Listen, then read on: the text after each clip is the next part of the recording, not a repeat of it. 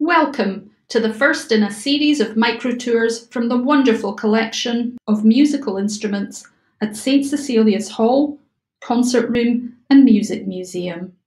We will be focusing on the decoration of these instruments.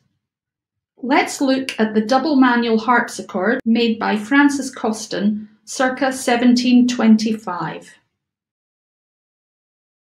In terms of design, this early Georgian harpsichord was bang up to date and on trend with the latest furniture designs of its time. But it's the soundboard inside that we are going to talk about. Of the 400 or so 18th century English harpsichords and spinets that still exist, only 2 have painted soundboards. Keyboard lids were often painted by fine artists, but decoration on soundboards was usually executed by craftsmen. Clearly, this particular soundboard was created by a very fine artist indeed.